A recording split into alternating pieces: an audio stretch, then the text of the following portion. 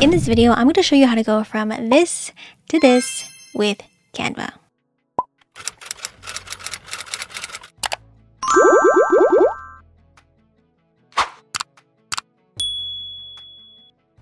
To preface this video and to keep it 100 with you all, you will in fact need Canva Pro to do this little tutorial because we will be using premium Canva tools. But don't worry, scan this code here or find the link in the description box down below to try Canva Pro for 30 days free. I promise you, you are going to love it. Now here we are at the home page of Canva, and quite simply, I like to always use the Instagram square post here, which is 1080 by 1080. You can go over here to a custom size if you would like, or again, go over here to create a design and then choose that social media 1080 by 1080 template, which we're going to do right now. Now, my friends, keep a very close eye on what I'm going to be doing because it can be kind of confusing, but I promise you, once you get the foundational instructions down, this is going to be really super simple as long as you know how to layer your layers, okay? So to begin, I'm going to go over to elements here, and typically speaking, I like to create my profile images in circles, but with the design method I'm going to show you, this will work with pretty much any frame that you see here. So again, I'm just going to go with the circle here. I'm going to size this up, and then I'm going to fill this in with a color. So you can go up to here and you can choose just a flat color, or in this case, I'm going to choose a gradient that I already have made in my brand kit here. Now, if you want to create your own gradient, you very well can. Just go over here to add new color, and then instead from solid color, you want to be in the gradient tab here, and this is where you can add in your multiple colors. You can use the eyedropper tool or put in that exact hex code, and you can also choose the direction of the gradient if you so choose. So in this case, if I move this light blue to the other side, it's going to change the gradient. So I like that. I'm going to actually right click on this, and I'm going to duplicate this circle and make sure that they are perfectly on top of each other. Now in this case, I am actually going to open up a second page here, and I'm going to go into my uploads here, and I'm just going to use this image. Now at this point, what I'm going to do is remove the background. You can see here immediately, because we are selected on this image, we have this BG remover, which is the background remover, or you can open up this here, and this will open up the panel of effects that you can apply to this photo. Again, here is the background remover, and then in my case, I always like to add a shadow just to give this some extra dimension. I like to choose the drop one, and you can go in here and adjust the values if you'd like, but this is sufficient for me. Now at this point, I'm going to hit these three dots here, and I'm just going to go in and copy this, and I'm going to go to my first page. I'm going to right click on the canvas, and I'm going to hit paste. Now what I'm going to do is I'm going to take this image and shift it into that second frame here. So if I double click this, we can adjust the photo like that. And essentially what you want to do, the premise of this design here, is that we want our head to be popping out of the frame here, but I'm just sizing this accordingly. And at this point, I have my rulers already turned on, so you can go Shift R to turn them on, or you can go into File here, go into Settings, and show rulers and guides.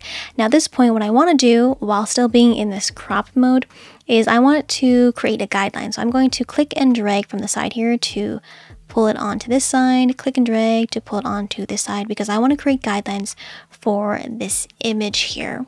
Now at this point, I'm going to go ahead and hit done. And now what we want to do is actually go to our second page here. Again, we want to right click, copy this, and we want to also, before we paste it onto here, what I'm going to do is click on this circle frame. I'm going to go into positions up here, go into the layers tab, and I'm actually going to lock this circle frame with my image in there. I'm going to lock it down, because if we don't do that, if we again paste in our photo and try to position it over top the frame here, it's going to think that we want to drop this photo into the frame, which in this case, we don't want to do that. So now what I'm going to do with the second image here is adjust it accordingly so it perfectly matches the image on the bottom here. And that's why I added in those guidelines so that we can make sure it is positioned exactly where it needs to be. just like that. So hopefully that is perfect. Now at this point, what I'm going to do is simply drag from the bottom here. I'm going to crop the first photo. And essentially what we want to do is to make sure that if we zoom in here, that it perfectly aligns. It's not entirely perfect. You might need to use your keys just a little bit to adjust. Now, this might be a little bit tricky if you are dealing with hair like I am in this case. But other than that, it's pretty much ideal. But I wouldn't be so nitpicky with that because I don't think people really are going to focus too much on the bottom. They're just going to think, wow, it's cool how her head is popping out of the frame. Sorry for the interruption. Let me drop this introduction. I sell Canva templates on Etsy for my real estate agent besties. I don't have a beat on this track because I am not a rapper, a singer. All I do is help agents prosper. Scan this code right here, and you'll be a winner. Or find the link to my Etsy shop in the description box down below. Subscribe for the good vibes, and let's get back to the video. So at this point, that's pretty much all you have to do. Is you want to have your image in one of the frames and then have the exact copy of that image right on top, and then you want to just crop it. Now you can leave this as it is like that and just download this as a PNG with a transparent background, or you can go ahead and finesse this a little bit more, which I'm going to show you. So I'm actually going to duplicate this second page, and I'm going to go and click on positions, go into layers. I'm actually going to right click or just unlock that layer. I'm still learning the new Canva. And at this point, what we can do is create another copy of this circle frame. And what you can do in this case is make sure it's lined up properly. You can either drag in, let's say, your logo in here, or you can drag a image of your city. So let me actually do this 2 times. I'm going to, in this case, I'm going to drop an image here. I'm going to double click, and the idea here is I'm going to make this transparent so that my brand colors come through. We're going to go back into positions, and then I'm going to just drag this as the second layer. So that's what that would look like. Again, you want to make sure that all layers are perfectly aligned, just like that. And then in this case with the logo, if I go into my brand kit here, I can plop my logo right into there. And it might not be the best effect, but because this logo is already in a circle, if I put this in the back, that's kind of what it would look like. Or you might want to adjust it by extending it just a little bit like that, and go back into positions and put this there. Or you might want to make it transparent, something like that, but not really like that. You kind of get the idea, the gist. So there we go. And again, just play around with your layers, put it behind kind of like that. It just makes it interesting rather than having just a flat color or just a gradient. And what you can also do in this case is create another outline. So in this case, what I would do is, let's say for this one, we're going to go to elements and go and find a regular circle. Then I'm going to apply the same gradient, but in this case, I'm going to click on the sliders again, and I'm actually going to switch like that. And then I'm just going to make this bigger, make ideally this circle bigger than the other circle frames. Go into positions, put this as the last layer, and depending on how thick you want your border, you just might have to play around with the size like that.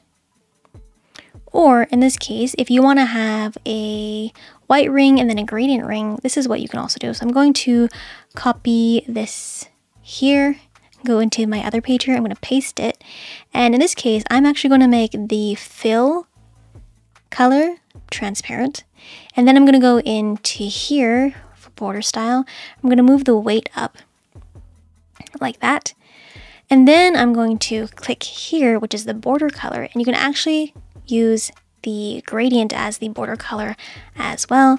Now in this case, we will have to obviously put this ring at the back, and again, depending on how thick you have your border weight, you can play around with having an additional ring around of just that white, or in this case, if you do download this image as a PNG, you will have a transparent ring and then the gradient ring. So I'm just going to turn off my rulers there.